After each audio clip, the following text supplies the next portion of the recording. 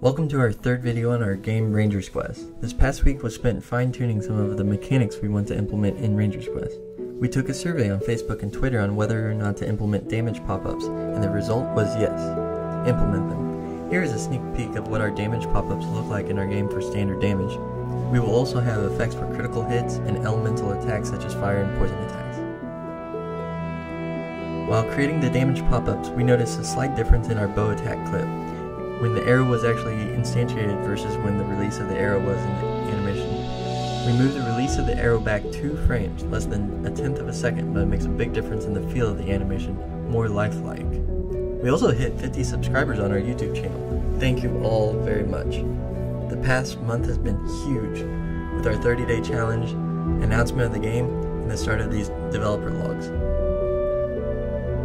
Stay tuned as we continue to grow. Your support motivates us to keep doing bigger and better things. The next week, we want to create the questing system. This will really drive the story and progress the player through our different levels and unravel the secret of what happened at the player's village. In October, we want to release a PC alpha version of our alternate gameplay, which does not affect the storyline. Thank you for watching and have a good week.